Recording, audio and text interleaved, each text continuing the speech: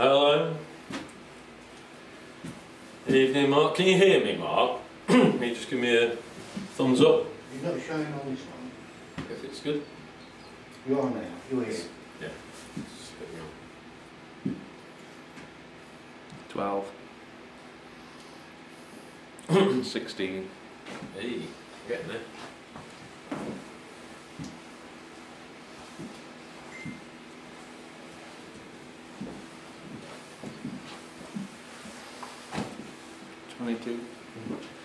Mark says he can hear us. Richard Shaw. Hey, you're Richard. Lewis. Lewis.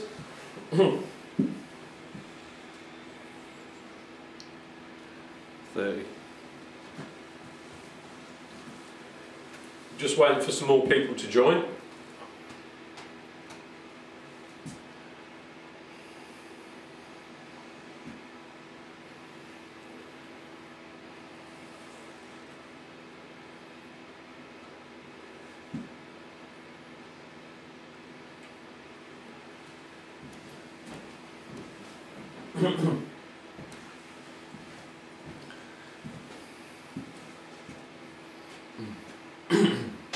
Jeff Hills says good evening.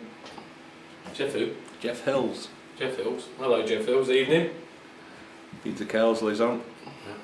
How many we got on? 44. 44. We'll make a start then. Angela says evening all. Evening, Angela. Luke Ross is on. Alright then, guys and girls, tonight's lecture, we haven't got any questions from the other day on Met, so presuming that you all took it on board and you all know it. Tonight's lecture we're going to start, just to mix it up a bit, tonight we're going to do start navigation, and then on Wednesday we're going to do air law, and I will do some on air law as well about collision avoidance rules. Yeah, stop us from flying into each other. And then on Friday we're back doing meteorology again. We'll carry on with Met, and we might look at a bit more specialised thermal development and things like that. So Mark's going to do the navigation. Now this applies to well, it applies to everyone, because this will teach you how to use an air map. Yeah, so when you're flying around, it doesn't matter if you're on your paraglider, your paramotor, your microlight, or in your Cessna flying around, it will teach you how to use an air map effectively, so that you don't intrude in airspace.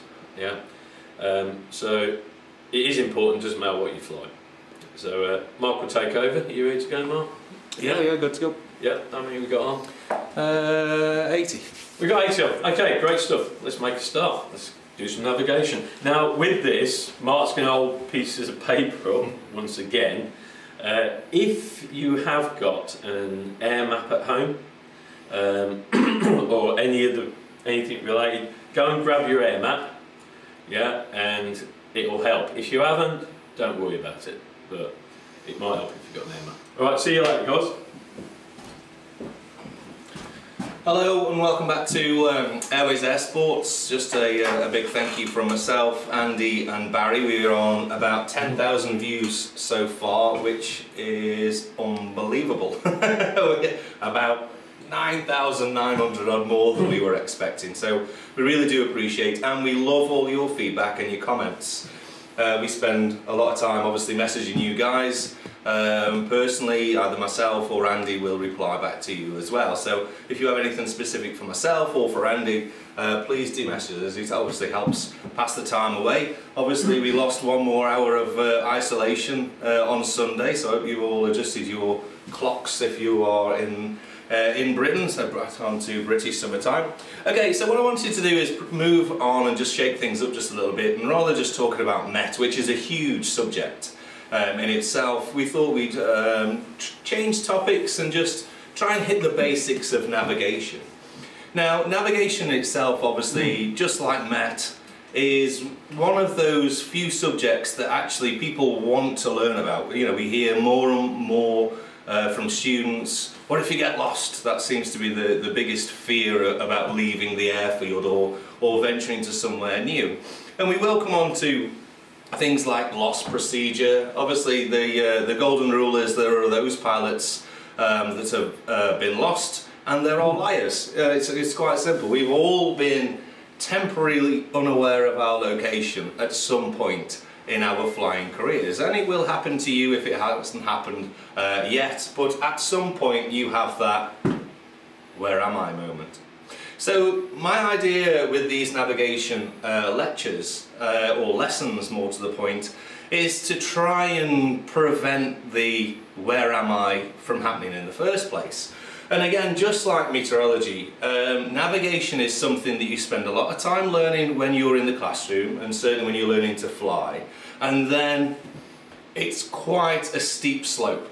We start using more and more technology, we start using less and less the basics of navigation. And that's normally when it tends to go south, and we find ourselves in one of those memorable moments that we have to pull something out of the bag and sort it out. So we're going to take it right back to basics again and try and progress. Obviously this is something that I would normally do in a classroom situation of 15-20 people, and navigation is all about practice. Use it or lose it is another great phrase to be used, and navigation is very much that personified. So we need to look at navigation on how we use it, because there's a lot of navigation. Do we do same things in the classroom as we do in the air? And so on and so forth. So the thing to bear in mind is there is a significant difference between flight planning and navigation. The flight planning that you do is everything you do the night before a flight or the morning before a flight, everything that you can do before you get in your aircraft and fly away, the better.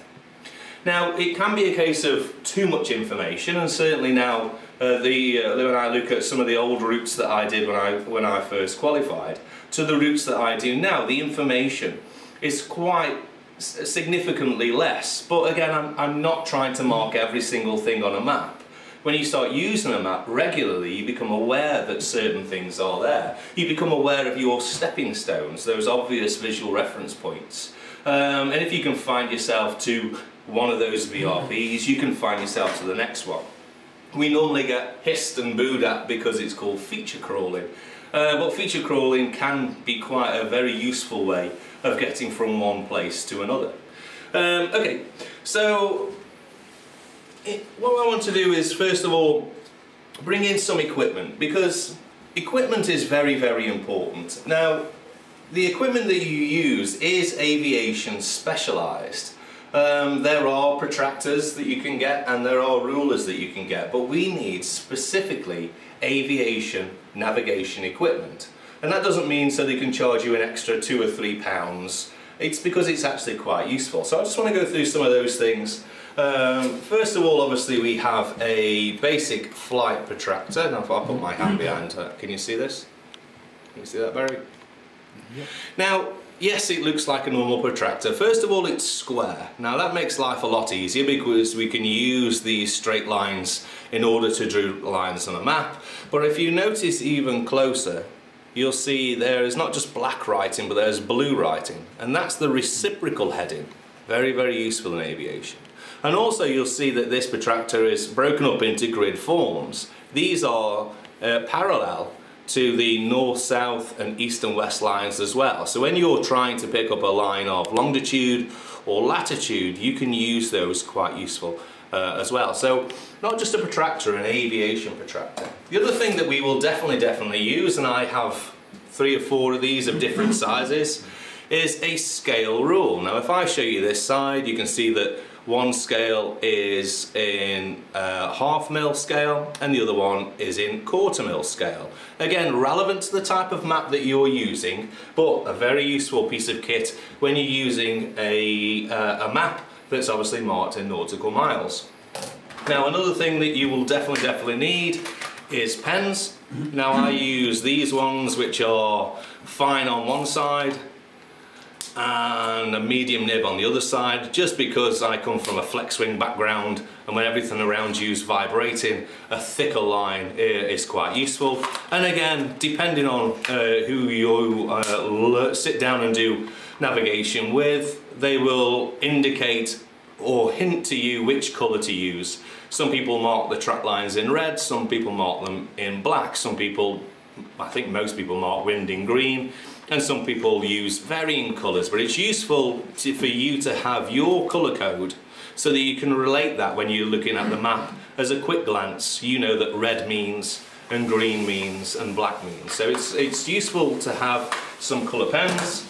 Obviously the obligatory rubber. I wouldn't use this particularly for removing huge markings on the map. The best thing to use to remove those is a dry white marker. Try it, trust me, or nail polish remover. But there's a lot of explaining to do when the Mrs. Nail Polish Remover goes missing. Okay. Now, at some point you will also need a map. Now we'll come on to the differences on maps, but ultimately, in the basic terms for aviation, there are two maps for us to use. And the first one is a map like this, which is the southern half mil. We use that because of where we're located, but this is a 500,000 map, and we'll come on to the difference between the maps at another time.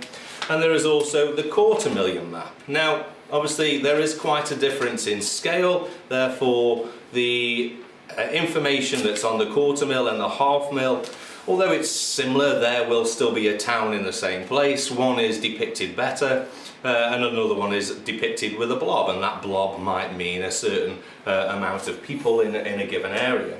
But ultimately, things like airspace and roads and rails only on the 250,000, but certainly navigational aids are marked on those maps. We will come back and talk more in detail about maps later. Now, once you progress and you've gone past sort of the basics of navigation, and certainly maybe done your first qualifying cross-country, you might look at using some more advanced equipment. One of the most advanced equipments that we use is something like this, which is a flight computer. Now, I got all excited when someone mentioned flight computer because I thought I could just sit there with an app or a web app and it would do it all for me. But no, these things really are what they used to use back in the World War II days and before. And these things really are a work of art. It's absolutely amazing the information that you can take from one of these. Things like pressure density, you can work out your triangle velocities. Endless, there are endless things that are on here. The downside is, again, use it or lose it. I learned to use one of these in order to get me through my PPL exams. Halfway through my PPL exams, I ended up throwing it away because I was spending more time trying to work out how to use one of these. Apparently hand sanitizer works well for the cleaning maps, so at the end of all of this, we hope to have some left. As if only there wasn't a shortage in hand sanitizer enough. Okay, other things that are really, really useful, and again, it depends on what type of aircraft or flying machine that you're using, but some form of kneeboard. I know people make their own, but there are endless amounts available to you. So this is a Microlight kneeboard, and you'll see that there is a lot of information that's already printed on there. Certainly things like VFR, is there normally Morse code that's on this one? Oh, no Morse code on this one, but lots of information that's quite useful for you should you forget to write it down. I personally use a larger kneeboard. This one is a trifold, and I use this because I can get varying bits of information, and I can tuck things like checklists and listening squawk codes and things like that in there. Another thing that's useful is one of these VFR flight guides, or flight charts, sorry. Very useful because they've done a lot of boxes that asks information that you might not think is important, but it actually is very useful when you need it. And so I think they're like £2 or £3, to be honest, for quite a thick leaf of information. You can also do your own. I did that for years. A very good friend of mine had a fantastic super duper planning sheet, as it was greatly titled, And you know, it was an Excel sheet, you typed it in, you can put formulas in there. So as long as you're writing down information and you aren't just writing it on the back of a scrap piece of paper, as if not to heed my own advice. This is one that I did in 2018, so I'm unsure where that was from. So there we go, there's some basic bits of kit that you will definitely need. Now there is also, obviously we're in a world where technology is taking over. Now, a while ago it used to be very, very prominent that everyone used to fly with things like Airbox or GPS.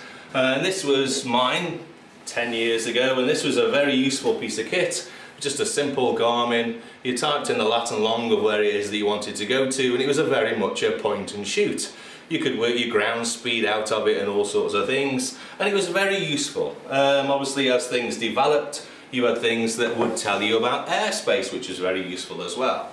Obviously, these are becoming less and less prominent, less and less usable, because basically technology has advanced somewhat. And so you have programs like Sky Demon, AirNav Pro, to name but a few, where there is so much information there. It does live tracking, it does all your flight calculations and your planning. It will tell you where you are, it will warn you of NOTAMs.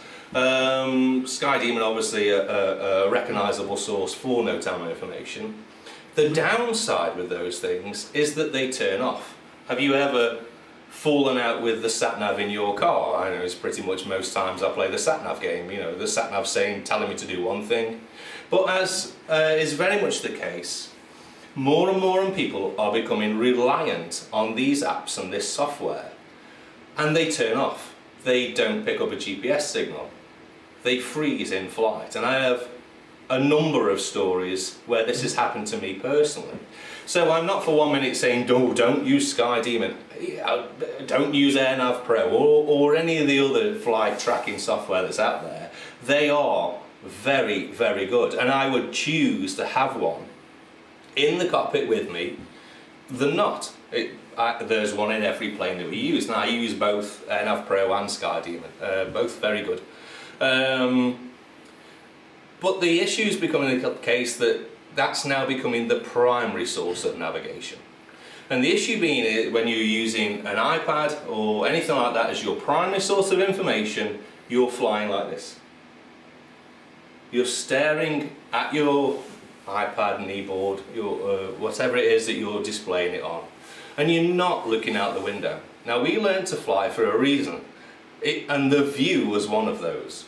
To be looking out of the window and looking for the next visual reference point, to be looking for that hill out in the distance, is much better. You've now picked up one point of reference and another point of reference. You can use your flight planning software as the third, therefore triangulating, so we know where we are. When we do things like life checks, for L location or Frida, we are looking at where are we specifically. So don't just be reliant on your flight software. It may turn off, it probably will turn off. Excuse me. And another thing that I found that was very useful was the radio telephony course, and that just opened up new horizons. I could fly in airspace that I couldn't previously fly in, even just listening in and hearing information that's going on in the area that I was. I found it as a very, very useful aid to my navigation. And also, should something go wrong, you can maybe mention that you're temporarily unaware of your location, and they may be very kind and give you a vector to somewhere that you may know. Okay, so let's start looking at navigation on a whole. And again, really, this is aimed more at sort of a intermediate beginner student, certainly someone who maybe have just qualified. Very useful if you're about to take a nav exam. Because one of the things that you get given in your meteorology exam is 2 airfields and maybe a waypoint. And these are probably going to be airfields that you have no idea where they are, unless you're very lucky and you happen to be based at one of the exam airfields. And so they will give you the name of the airfield, which is fantastic. And the first thing that everybody starts to do is this: scouring the map in the hopes of finding an airfield. You're just wasting time. They will also give you a lat and long figures. Latitude and longitude figures are a much easier way of finding something on a map than just scouring it over it all. So what is latitude and longitude? So we need to be talking really about the formation of the Earth. So here is our, again, no flat world believers. If you're a flat world believer, please feel free to press that stop button. This is really going to upset some of your thoughts. So in all sense and purposes, the world is round. Can we see that okay? And this makes a problem for navigation, because there is no start point, there is no end point. It will always come back around. And so back in the 1600s, when we wanted to sail across great big oceans and meet up with our friends and go and make friends with cannonballs to other people that we'd never met before, we needed to find a way of being able to pinpoint with accuracy that specific spot on the actual planet. And this again was the cause of many great wars, because the first thing that was actually quite easy was to work out the first line. And that's known as the equator. It was very, very simple. This was the point that was there. But we also knew where north was, and we also knew where south was, because we'd already discovered compasses by those, obviously.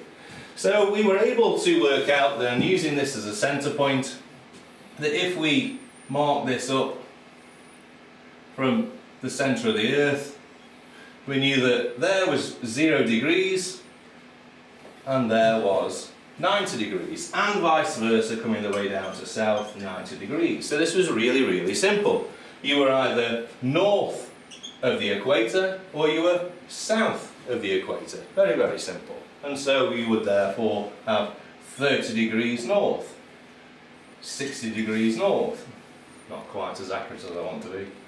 I will put an 80 in there, 80 degrees north. You could therefore easily work out a circumference, and obviously these went all the way around the planet. Easy. Now this is where the next issue became about, because there was no obvious starting point when we were coming long ways around the planet. And so again, there were 1.30 lines of longitude, the meridian line. And then it got narrowed down to 2, obviously, as varying countries won the war on this one, and I still think to this day there are 2. So our 0 meridian line, our line of longitude, passes through Greenwich.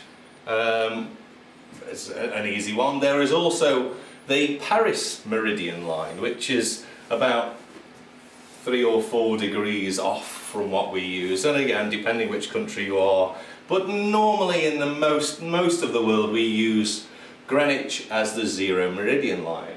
And therefore it was easy to work out that if we went all the way around the planet, that this 0 meridian line would be 0 degrees, and all of the other lines of longitude would come around it all the way around to the other side, where we would be at 180 degrees. Now of course when we go past 180 degrees we start getting closer than we do further away, and so if we were going this way it would be west, and if we were going that way it would be east. So it was very easy therefore to work out a latitude and longitude figure for us to work out a dot on the planet. Easy. The downside is we also therefore wanted more and more accuracy. So this is where these whole lines of latitude and longitude got broke down into further and further measurements. Let me get this up so I can see.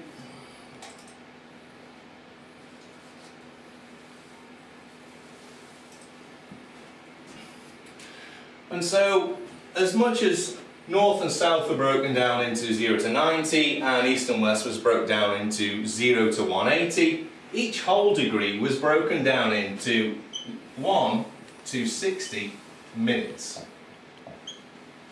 And so therefore we could break down a lot easier and narrow us down to an even smaller margin. But of course, as accuracy increased, we wanted to break that down even further. And so for these minutes were therefore broken down into seconds. Now there's also an argument there that went on, well, we don't use seconds, we use decimals, and so depending on which format you use, this can also be broken down into seconds of 0, 1 to 99. And again, that will be depending on which particular information you're being given. So just as a scenario, Darley Moor, which is our home airfield, can be written in a number of ways. So we always get given the north or south first. So we always get north or south first. And so it can be written north 52, 58, 12, and then west 0, 0, 1, 44, 54. So that is a typical latitude and longitude information that's given us for our specific airfield. And this is 52 degrees north, 58 minutes north, and 12 seconds north. So this would be breaking down further and further into that to give us that pinpoint on the map. We can then also see that this is west, so we know that it's this side of the line, west 001, 44 minutes and 54 seconds. Again, so that will narrow us down to a really, really fine pinpoint of accuracy within meters. You could also write this figure down in a number of other ways. It might just be given in north 52, 58.20 and west 001, 44.90. So exactly the same figure, just one is in seconds and the other one is in decimals. So it depends how it is shown on the information that you'll be given, on whether it is a decimal or whether it is in seconds. Now, in aviation, to be honest, it's a little bit more information than we actually need. So we are more likely to get Darley Moor depicted very, very simply. North 52 for north, here we go, 58. West 002,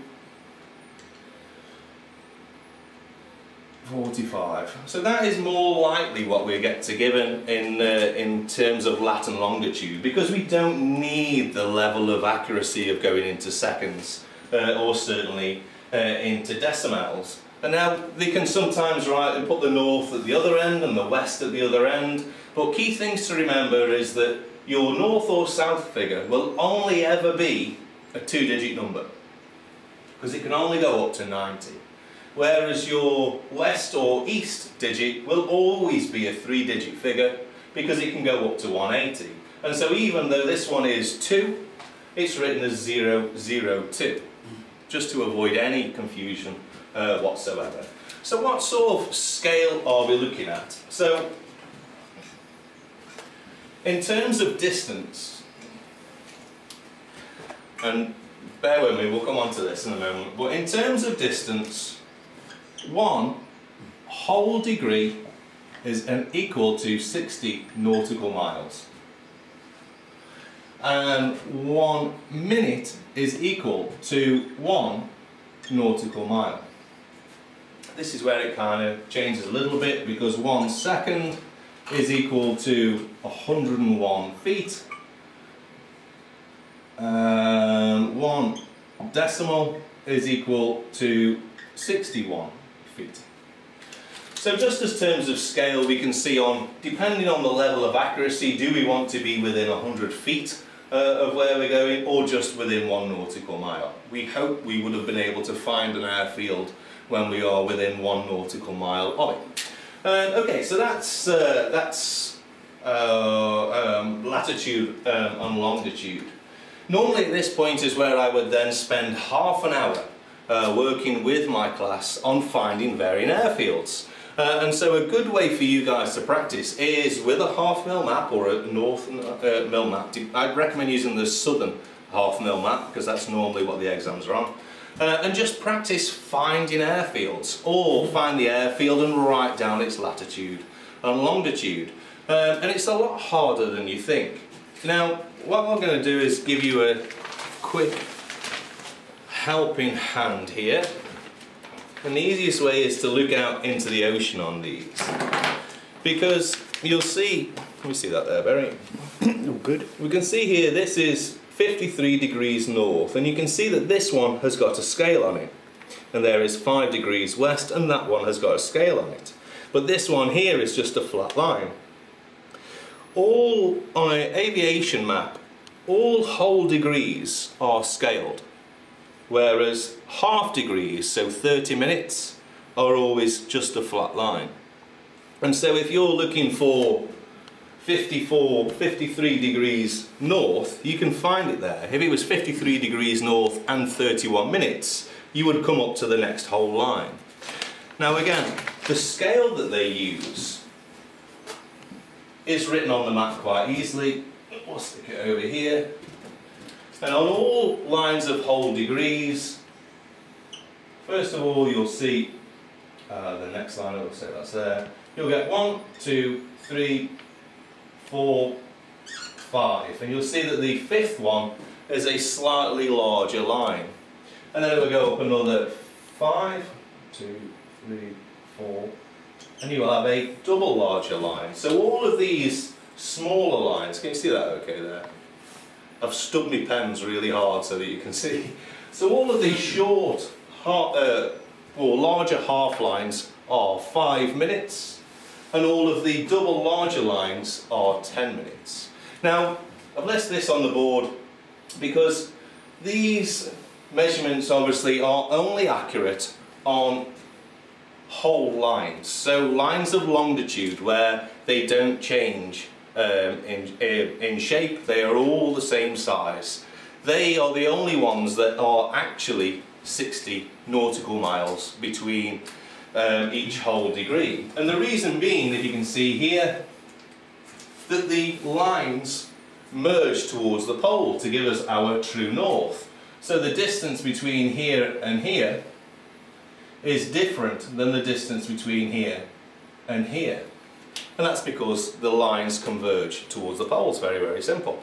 And a good way, if you don't believe me, is even very easily on a half-mil map, is measure with a scale rule the lines of longitude at the bottom and compare it to the distance at the top. It's quite a significant difference, even over the scale that we're using. Never mind on a planetary scale that we have over here.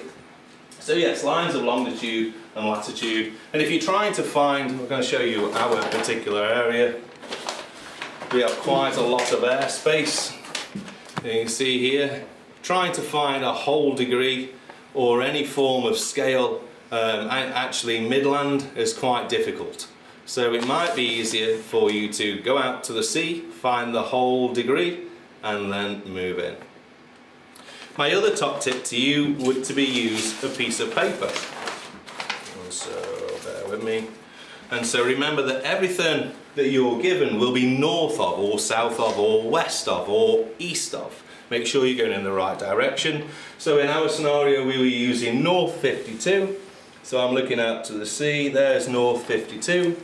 And I will place a piece of paper on the north 52 line. I can then count up using the scale, knowing that the airfield is going to be above the piece of paper. And again, leave that piece of paper in play, and then work west of, find the whole degree, and then count it over. That way, when you're 2 pieces of paper in, the airfield you're looking for, or area you're looking for, will be right in the corner. So it's a nice little way of finding information or places If anyone's got any tips on folding maps, the easiest way to fold a map. Okay, so there's other things that we need to bring into play as well, and these are things like great circles, run lines, and all of these keywords that you will hear. Now, a great circle is very, very simple. This is a straight line that's drawn on a map. Now, we draw it on a map, but of course the issue we have is that the planet is a sphere, it is round. So, although the line on our map is straight, the line that we would fly would be curved. And so for every time we cross one of these lines of longitude, it will be at a different angle. So let's say that this one is 45 degrees, this one might be 46 degrees, and this one might be 47 degrees. And so to avoid any misreadings, not being able to get the right heading, because obviously if I take a bearing at the departure point, obviously the difference from what it's going to be at the destination is going to be quite significant. And so the easiest place to always take your bearing from is the centre of track. And this will balance out. Now, don't get me wrong, the sort of distances that we're going to be travelling, we hopefully will not just sit there staring at a compass heading and blindly miss the airfield by 3 degrees. But certainly the further you go and the longer distance you go in, it does need to be factored. And these are called great circles. Now, great circles are any path that if we continued that circle all the way around, would come back to where we started from, and if we were to slice through the planet through that, it would go through the centre of the Earth. All lines of longitude are great circles. They are always going to pass through the centre of the Earth. Whereas lines of latitude don't pass through the centre of the Earth. If we were to take a slice of the planet through a line of latitude, obviously there would be slightly different layers. These are referred to as small circles. Now, the other thing that we use, and it depends on the map or the chart that we're using, we can also draw a run line. Now, a run line, again, this is, say we were using a half mil map, which is a slightly different not map scale, but map projection. On a quarter mil map, the lines of longitude don't converge, they are straight. So if we were to draw a line through a map, it would pass through every line of longitude at the same angle. Now, the issue being on this is in reverse, that in reality the line that we've drawn on our map would be curved. So we would, again, go and fly a slightly different route. Please don't worry about it too much, and if you do ever find yourself sitting in a plane going, am I flying a run line or a great circle? I'm unsure. Okay. So again, this is a point where we would sit and practice drawing lines on a map, where I would get you finding some airfields. The more map work that you can do in your own time, and certainly in the classroom or with an instructor, the better. You know, it very much is a case of practicing what you intend to use. Okay, so what I need to do now is come back into our planet. We've talked about lines of latitude and longitude, and what this is doing is this is bringing up for us our very first north.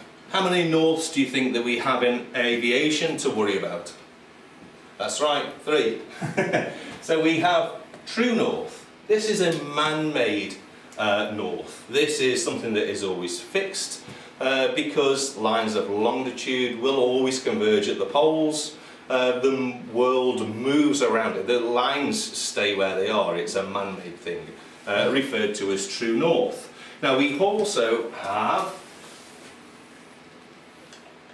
magnetic north. Now, magnetic north is constantly on the move, and it's actually on its way back. I don't know if you've read varying articles where they're expecting that North and South Pole are due to switch, maybe not in our lifetime, But you can see I've marked on this map here where magnetic north currently is. Can you see that there? And what's happening is, it's like a spinning top. Obviously the planet is rotating and we are rotating around the sun. And it's moving around. Now it takes time, but this currently has worked its way down, and about the 1930s switched and started coming back up.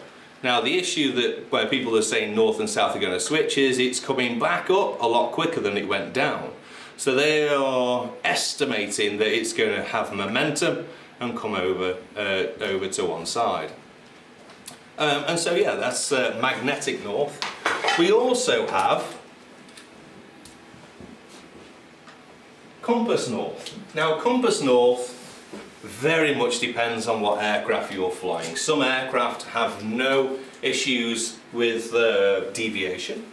And some aircraft are just huge, massive magnets. And so we need to, as pilots, be able to factor in these three norths to ensure that we are travelling in the right direction in the first place. Obviously all the calculations that we've done, all the flight planning that we're doing is based on true north. All the wind information that we're being given is based on true north.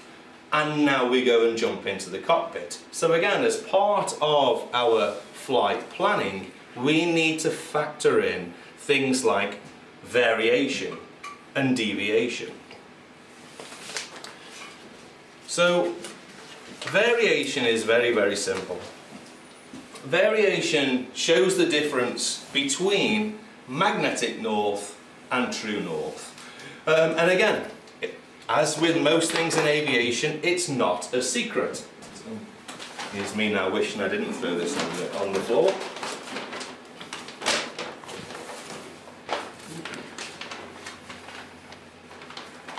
Now,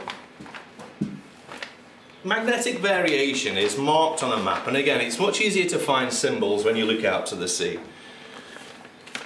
Magnetic variation is marked with these blue lines that are dotted lines down there. Can you see those? And they're called lines of isogonals. And where they meet the corners of the map, you'll see a figure written there. Now on this map it's written in blue so that you don't confuse it with the lines of whole degrees. And so this is a line of isogonal. Now if I draw these on the map, they will be lines of equal magnetic variation to do with your specific point on the Earth. And it depends year on year. They change very regularly. This is one of the reasons why the half-mil map is changed every year, is because the magnetic variation changes so significantly. So we need to be able to work out quite quickly the difference between true and magnetic north so that we can factor that in. So you will normally get a figure, and I'll use the one that we've got here. So the figure that we've got here is west 0.5. Very, very simple. Now, the easiest way to remember this is, and I can hear you all saying it through the camera, west is best. So if it says east, it means that east is least. And it doesn't mean that we need to head more west or east. If west is best, we would add that. East is least, we would subtract that. So let's just keep this really, really simple. We'll change the variation to make it more relevant. So let's say that west is 2 degrees, and let's say we were going east, it would be 2 degrees. Again, it depends what it says on the map. You see here it says 0.5, whereas further over this way it should be, there we go, 2.5. And that's just on from one end of the southern half mil to the other end of the southern half mil. And so if we were looking to take a heading of 090, heading east, and we were heading towards one of these lines of isogonals, which happens to be 2 degrees, we would add 2, so our magnetic heading would be 092. Very, very simple. West is best, east is least. If it was the other way around, obviously we would not add it, we would subtract it, so east is least, and therefore our heading will be 088. West is best, east is least. Now, variation is one thing, and like I say, look into the ocean and you will see those lines of isogonals, and if you couldn't see on the map, they are blue lines that are quite close together, and at the corners is written the figure of whatever that variation might be. The other thing that we need to factor in, obviously, is deviation. And deviation is something that will either come with your aircraft, a deviation card, and it might look something like this. So that's a typical deviation card. It certainly might come with your compass if you were to buy a uprate your compass. And a deviation, like I say, is very specific to your aircraft.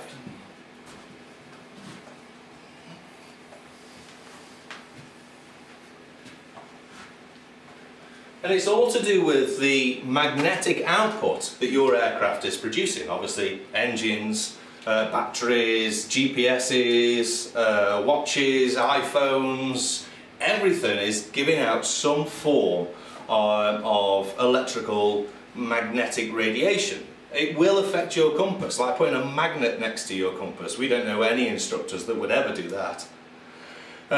It will affect your compass, so we need to factor this in. And so if this was our aircraft, there we go, there's the noise a bit. As we start to turn around and change directions, the compass will try to be pulled back towards north, or if we're pointed in this direction, the compass will try to be drawn back. And so a typical deviation card in your aircraft would say north, 30, 60, east, and so on and so forth. Now, north might be very significant, there is no deviation. 30 degrees there might be a little bit of deviation, and it might say east 1. 60 degrees, let's say it's more, so it will be east 4. And if we were flying east, let's say east 6, there we go. So, and so on and so forth through the entire your deviation card. And just like variation, the mnemonic is very, very simple. Deviation west is best, so we would add that. So deviation east is least, we would take it away. So in this scenario, if we were trying to fly a heading of 30, we would take away 1. So we would fly a heading of 29 or 029. If we were trying to fly a heading of 060, we would have to fly 056, and so on and so forth.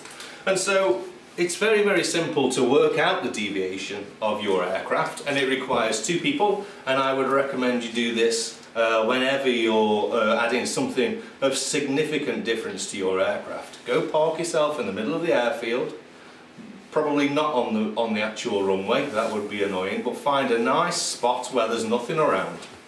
Turn everything on, and you would point your aircraft's compass to north, and you would have someone outside far enough away that you weren't affected with their compass pointed towards you. They would then mark the difference between what you were pointing and what they are reading, and you would do that for the significant points all the way around. Now, a good way of practicing this, particularly if you have an exam coming up, and certainly worth factoring in, is that you would have these as some form of memorandum, something to actually remind you to do this. So you would have your magnetic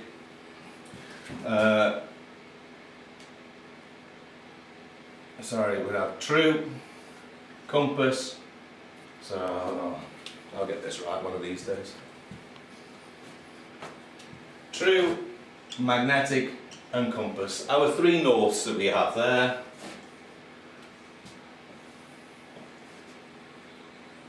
And so we would write in what we wanted to do.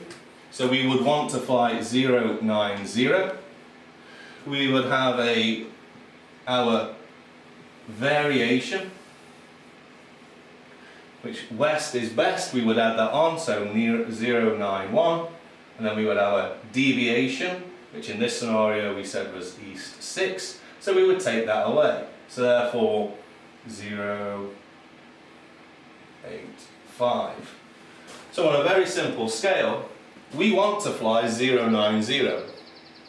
In order to do that, we'd need to fly a compass heading of 085. Now this is, again, you want to do these as practice till it's something that you don't get wrong. You don't want to sit there going, right, what was it? What did Mark say? What was my instructor saying before about deviate? Oh, it'll be alright. Because actually 5 degrees can be quite a significant difference between you getting to where you want it to be and having that, I don't recognise anything, there's stuff over here. And it's the same whether you're flying a Cessna, whether you're flying a C-42 or a Sky Ranger, a flex wing, a paramotor, a paraglider. Everything is giving out a magnetic field. So it's important that you discover if your aircraft or flying machine is being affected and in what way. Okay. Now, what I also want you to do as a bit of revision before we come on back and do navigation for the next time is get hold of an aviation map, and it doesn't matter whether it's current or not, but the more you look at these maps the better. Now surprisingly, it's not a big secret. It's not a competition on who can remember the most symbols. They make it very clear for you. They get all of this information out there for you to use. So here is a southern half mil, and if anyone, so shout out to anyone, if anyone has got any edition 42 southern half mils, I definitely will take all of those off you. And you can see that we have the entirety of the map here. But we'll also see that we have a number of sections where there is no map. They're about 2 meters apart. And so you'll see down on this side here is all of the aerodrome information that you'll need. So all the names of the airfields are written down, and next to it is the radio frequencies that they are currently using. You'll also see this little symbol here which will tell you the information about an ATZ, an air traffic zone. So everything you need to know about airfields is here. And again, this small writing there, worth a good read. The next box that we have is down here. And this box is to do with airspace. So danger zones, all the classifications of airspace, anything there, all to do with en route flying. Now down there, my lovely assistant will also be showing you, there is a third legend, a third box. That relates to everything topography wise. So you can see here this is white and this is brown. Now it doesn't take us too much to work out that actually that it means hills, but at what height? So you can see there is a scale, and white to dark brown means a difference in altitude. Things like this are actually quite important, particularly when we relate this to nav. When we knew what cloud base was, we certainly wouldn't want to go and take a route through a hilly area. Fortunately, they also do write spot heights on there as well, but again, we'll come back and do more specific map work in time. But you'll also see there are things that are marked on there like roads, railways, rivers, towns. You'll see there's an area where they're all different colours of yellow and different shapes and sizes. This is what I was saying before about a circle denotes a certain population, whereas a square denotes another population. This is certainly useful. When I'm flying en route, and this is where we are, and I we regularly fly down down this side. I have no idea what Dursley looks like. I know what Cheadle looks like because it's next to us. So I don't need to know an accurate depiction of what it looks like, just that there is a settlement coming up. I don't even need to know the name particularly. Useful if I'm lost, useful if I'm reporting where I am, but again, I don't need to know accurately what it looks like, just that there is a large settlement over there. So spend time looking at maps, spend time looking at your local area, particularly if you're planning. Don't just use SkyDemon, AirNav Pro, and all the other flight software that's there. Use your map. Everything on there that you need to know. And trust me, from putting this into practice, it's a much better flight when your head is up, looking for that town with two railway lines going through it, as opposed to going, oh, I'm just a little bit off that magenta line, bring myself back. It's much better flying. Now again, maps, navigation equipment, thank you Andy. They do cost money. This is my original protractor that I bought off Captain John Bradders 11 years ago. I've still got it, still cherish it, it's a little bit broken, but I've still got it. Pens, they run out, you use them. I tend to have to buy a set every year because a student borrows them and then they never come back.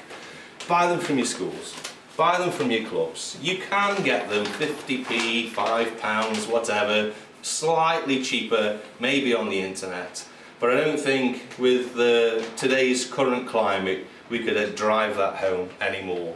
Your flying schools, your clubs, every penny counts. So buy your equipment off your flying school. It's only 50p to you, or £5, but support your clubs, support your schools. We certainly will be changing the way we think and the way that we plan to support in our local surrounding areas. Anyway, so that's about it for me on navigation for the first one. A very basic sort of introduction on navigation. I hope it's been of some use to you. Practice. It's the only way of learning how to do navigation. Learning how to find latitude and longitude. A student of mine, it took him 45 minutes just to find the airfields. And this was someone who knew lat and longitude. That's not even a question on the exam. It tells you where the airfields are. So don't fall into the usual trick of going, yeah, know that, practicing. And there's a number of ways that you can. And that's really the way that I'm going to be doing future navigation exams. It's not just showing you on how we do it, but also on how you can practice at home. These videos are great and you can watch them back. Certainly all of our other videos you can watch on our Facebook channel as well. We really appreciate your comments, but that's it for me. We should be back on Wednesday with some air law. I'm going to hand you back over to Andy, who's been the other side of the camera, been reading your comments and input, and I hope you've enjoyed the session, and we'll see you Wednesday. Couple of questions came through, or one question came through. How do I read this when I'm flying my paramotor? Yeah, obviously it's flapping in the wind. Very difficult to read it. That is all part of planning. If you're taking off from Darley Moor, plan your route first. So with a paramotor, we're not flying very far. Yeah, most cross country is a couple of hours. Yeah, you should be able to plan and use visual reference points. So if you were taking off at Darley Moor, know the airspace above you, yeah, know the airspace en route so that you don't break that airspace. So plan to fly at a height, use some discipline, plan to fly at a height, and then get in your mind your visual reference points. So if we were flying north from here, I would have Ashbourne, I would have Carsington Water, I would have Matlock. Yeah, so I know my visual reference points, and then when I turn round, I can use those visual reference points on the way back and know how high you can fly above your takeoff so that you don't break airspace. It's very simple with paramotors. You know, we're not using deviations, and you know, they're short cross countries really. So just know airspace and know your visual reference points that you're going to use en route and use them.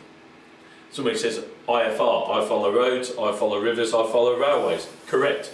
Yeah. The warning there is if you follow a major road, so south of us is the A50, yeah, between, we've got Derby down the road and towards Stoke is a great visual reference point to fly down. The problem with that is everybody follows it, so you must have your eyes peeled. If you're going to follow a major road, yeah, don't forget everyone else is doing the same. So yeah, abide by the rules. Yeah, be very careful when you're doing that. That's all I would say on that. Okay, so we are back on Wednesday with some air law. Hope you've enjoyed this session, and look forward to seeing you all on Wednesday. All right, from now, stay safe, stay well, and stay at home.